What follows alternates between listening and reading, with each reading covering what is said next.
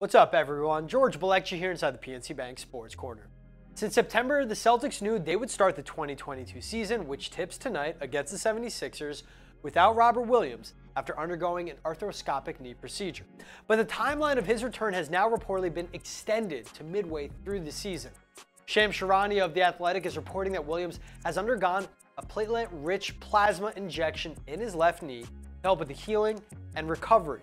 But that pushes his return to December or January. This comes 1 month after the Celtics announced expectations for him to miss 8 to 12 weeks due to surgery right before training camp. That makes Rob Williams' absence from basketball now 3 to 4 months total. Charania added the Celtics will be very cautious with bringing Williams back, but if it was a playoffs, he'd probably play. For the beginning of the regular season, he'll sit. Williams had said he's at peace with his decision to return to play during the postseason and finals, and that was his decision, not the team's. But now he's dealing with the repercussions for rushing back from meniscus surgery, and the Celtics front court success falls on Al Horford, Grant Williams, Luke Cornett, Noah Vonleh, and Blake Griffin. PNC Bank, helping to make banking easier.